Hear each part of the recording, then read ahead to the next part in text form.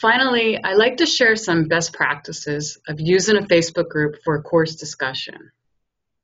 First thing to do is do not create an open group. The Facebook group that you create, it should either be a closed group or a secret group. Now, in a closed group, other Facebook users, they can see who is in the group, but they can't see the post. In a secret group, much like the title suggests, are more secretive. But this means that other Facebook users, they cannot even see that the group exists. Now, the reason that you want to have either a closed group or a secret group is so that the students' posts are not seen by their Facebook friends. Students, they have an online personality to uphold, so they may not participate as much or as well as they would like if they knew their friends are going to see what they post.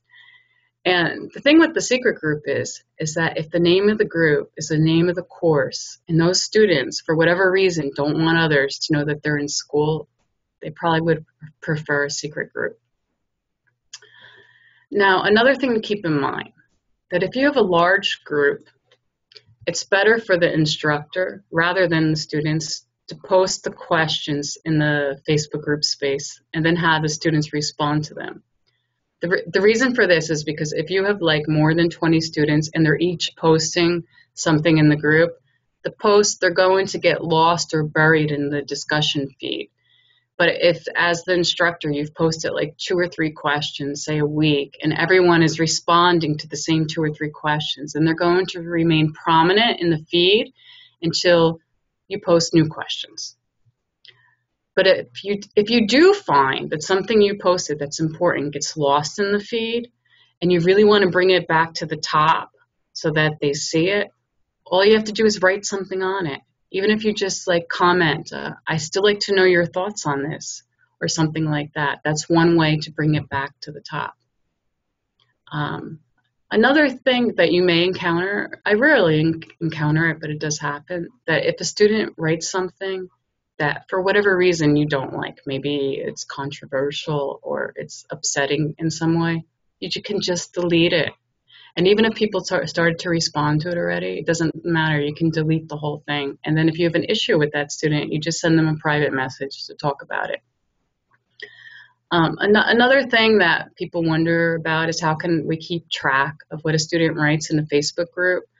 There's a search field in the group. So all you have to do is you have to type that student's name in the search field. But it has to be spelled exactly. Make sure you don't misspell it. And every post that they responded to will come up.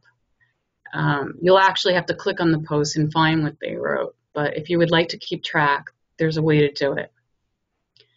And the last thing I like to talk about is while Facebook groups, they greatly help forge student relationships, it also can enhance student relationships with the instructor.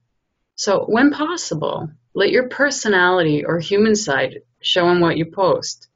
Like you might post a photo or share a thought or something of concern to you as an instructor, or even just comment on or like a photo that the student posts. I mean, of course, you should only post or share what you're comfortable sharing. But even just a little small emote icon like a happy face on something that the student wrote can make a small difference. And what it does is it helps them to get to know you, and it helps make them more comfortable with your course, and it creates a more harmonious learning environment.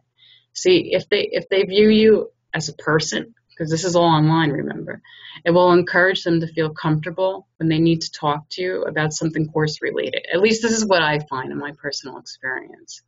And at least, even if they don't have an issue to talk to you about, they most likely are going to walk away with a positive learning experience. And those are my best practices.